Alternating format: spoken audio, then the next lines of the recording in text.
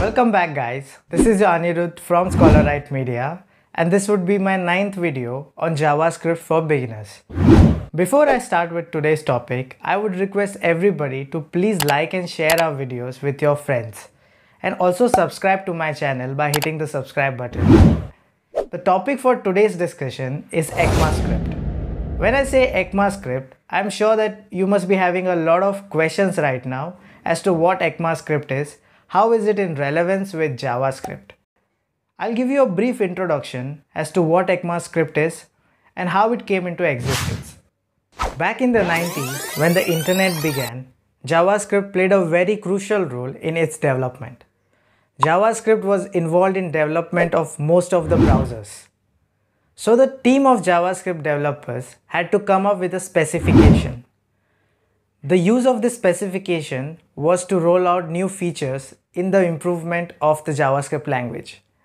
This specification was governed by ECMA and the specification itself was called as ECMAScript. So basically, ECMAScript is a set of rules or protocol that the programming language follows, and JavaScript is the programming language. The first major release was made in the year 1997 when ECMAScript released its first version, which they called as ECMAScript 1 or version 1. From 1997 till 2011, ECMAScript has been releasing a lot of features in the progress of JavaScript. The last major update in the version of ECMAScript was the ECMAScript 2015, which is also called as ES6. There were a lot of features that were released in this version. Some of these features we are going to discuss in this video. We will be discussing what a let and const keyword is. Let us quickly switch back to the coding ground and have a look at it. Welcome to the coding ground. Here we will talk about the ES6 features that were released in the ECMAScript 2015. The two features that we would be discussing in this video are the let keyword and the const keyword. When I say these are the two new features of JavaScript, you must be thinking what was there before this. So before the let and const keyword, there was something called a var keyword. There were certain disadvantages of the var keyword, and that is why JavaScript came up with let and const keyword. Before we write any code now, I would like to inform you that we would be writing this code on a JavaScript file and not on the HTML file.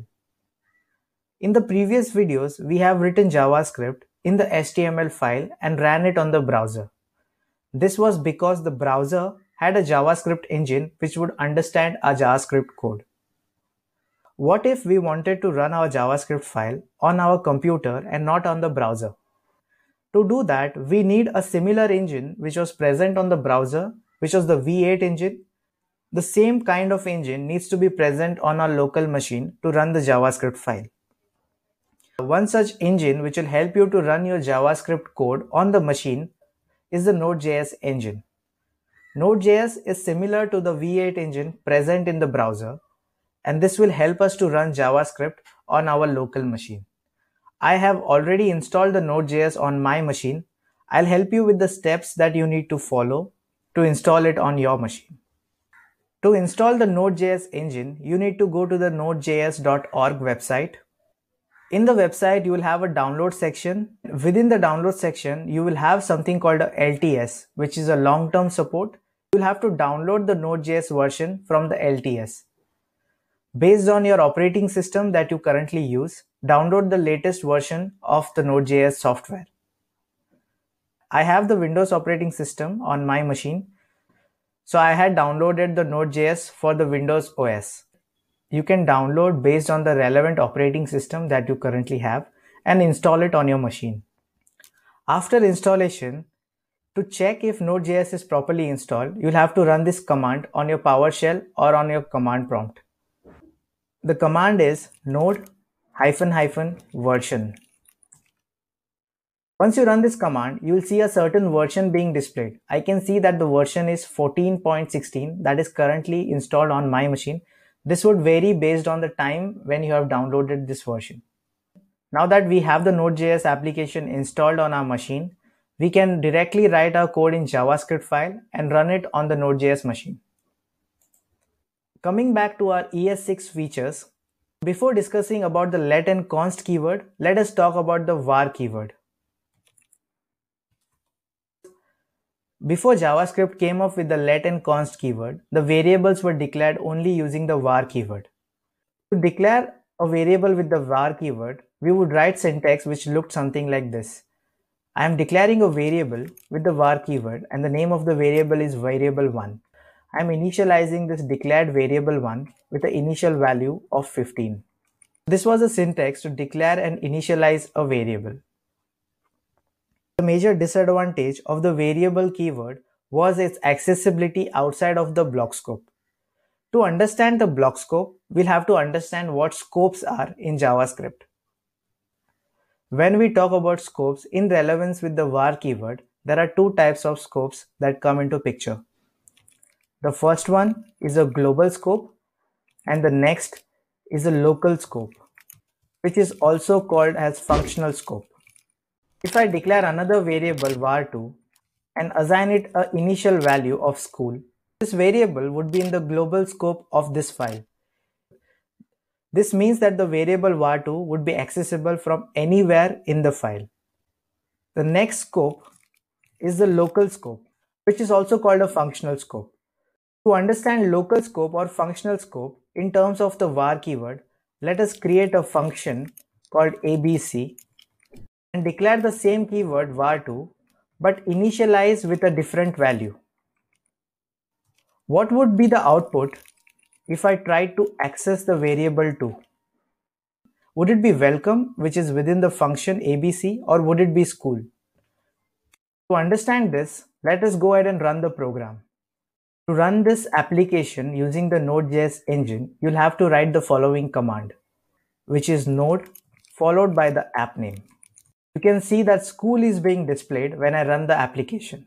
It means that it is accessing the variable which is declared in the global scope and not the variable which is declared in the local scope. When we talk about the local scope and the global scope in JavaScript, it works pretty much fine. If you declare something within the local scope, it is not accessible outside of the local scope.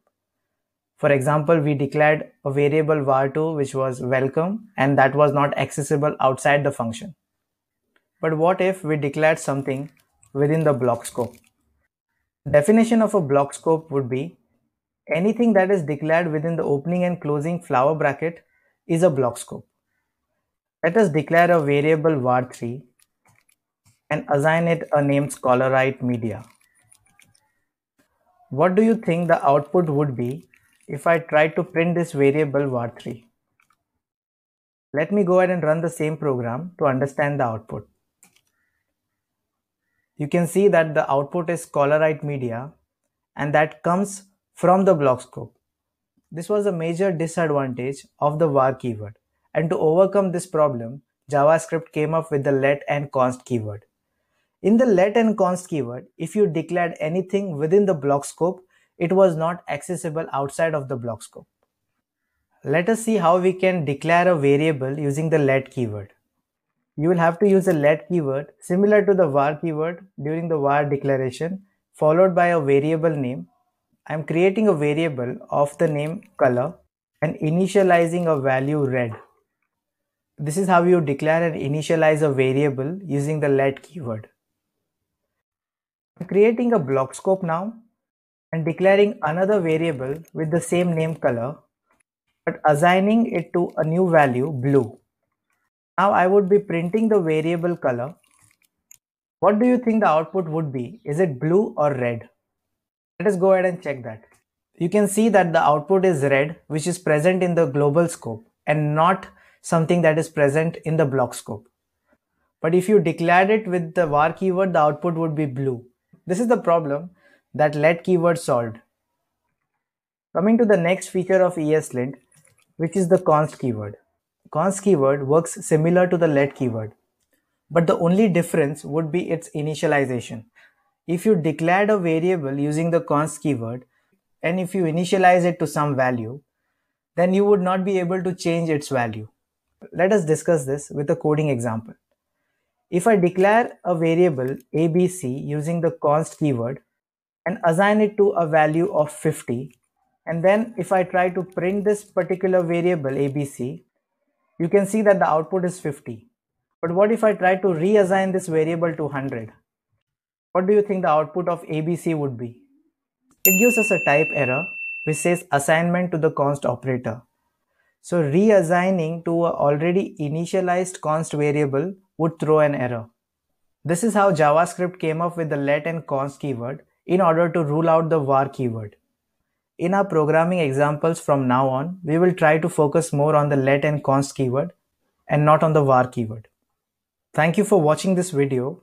If this video was helpful to you, please like, comment and subscribe to our channel Scholarite Media.